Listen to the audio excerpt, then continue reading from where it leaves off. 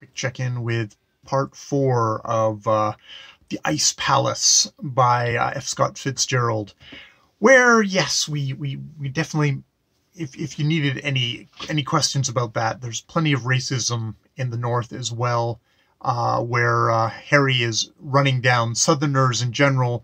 He's running down white Southerners and saying that they basically have become lazy and shiftless like black Southerners. They've been infected or something like that. And yeah. So that's, just in case you're thinking that Northerners were not racist assholes as well at this time, they certainly were. And just how they would equate, lazy and shiftless is a black thing, and obviously it's infected the white Southerner, and that's why. So it's just really gross. But we definitely have more in this section that Sally Carroll despises the women, finds that they are, listless, basically mostly just domestics. They don't get to carry any of the conversation in mixed company. That's all done by the men. And yeah, the men aren't interested particularly in hearing from the women.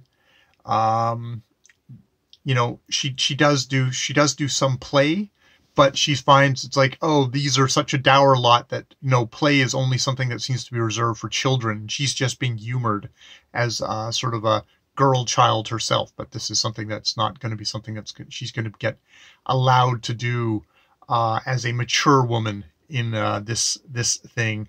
And we end with her, after having a fight about the South and Harry making sweeping generalities, which she hotly protests against.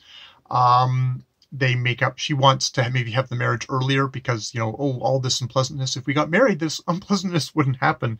Just like, yeah, the unpleasantness would happen. You'll just be welded together. And she wants to get married early, and he's like, no, we're getting married in March. Don't be a fool, kind of thing. And, she apologizes. He's still a little bit irritated, but, oh yeah, okay, fine. Yeah, whatever. And there's a vaudeville thing, and they play Dixie, which really is something that gets her.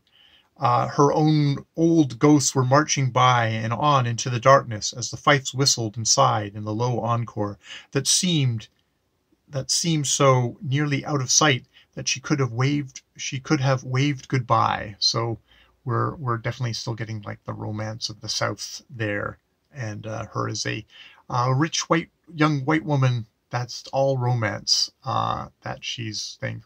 And this is even though she's like, well, no, I didn't want to be married to one of these white southern guys, but that has no, you have no right to criticize them.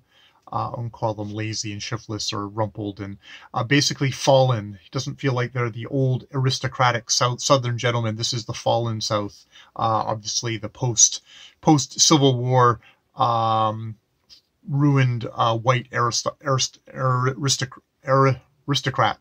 He said the only Southern aristocrat he met turned out to be a Northern carpetbagger who had gone down to the South and bought up all the cotton mills and all that in the area, and that this was the son of that, and that's the only one who actually seemed like an aristocrat, but it turned out it wasn't even a Southerner. So yes, we're definitely getting that divide, but we're also getting just all the racial politics as well, summed up in getting presented in the story. I'll leave it there. More videos later.